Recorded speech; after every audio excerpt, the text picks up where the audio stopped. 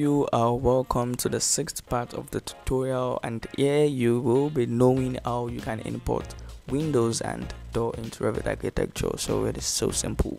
Watch the video and learn new skill. So here you come to the window, and you can actually import a window, or you load a family by importing it, or you model the window. So you can actually come to the load family here, which I have a component already. So I'm gonna look for where I save most of my components here. So I'm just gonna be, so I have it here. So I'm just gonna be into the Revit city. So I click on the window. So I basically look for any window which I just want to use. Yeah, so we can just go with anyone we would like. So let me just click on this, and we click on open. So we click OK. So we just wait for Revit to upgrade the model which we are actually importing, because I'm importing a Revit Architecture 209 component, so it needs to be upgraded to the 2016 which I'm using. So you can actually come to the ground floor level for us to import our window. So for us to see where we will be putting the window, we can just click on this side and make sure it is on wireframe, so we can see where the windows are rather. So since we have windows of 1 to go to the window, and we edit the window, you can just duplicate it, just rename it as a 1 2, just for us to identify the window. So you click on OK, and here the rough eye width, can make it 1 2, because that is what we see on the plan, and the height is just a 1 5. So let's go with 1 5. Then we click on OK.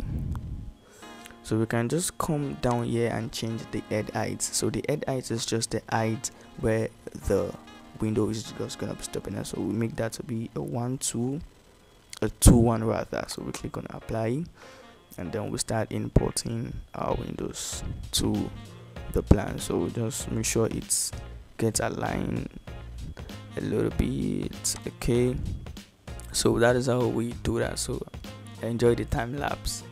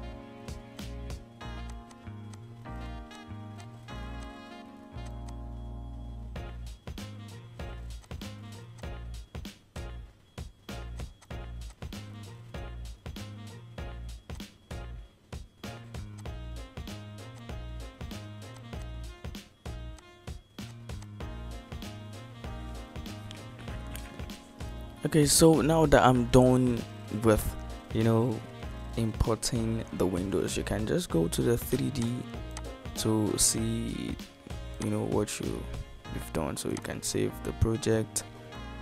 Let's just save it as project 1, and let's just save.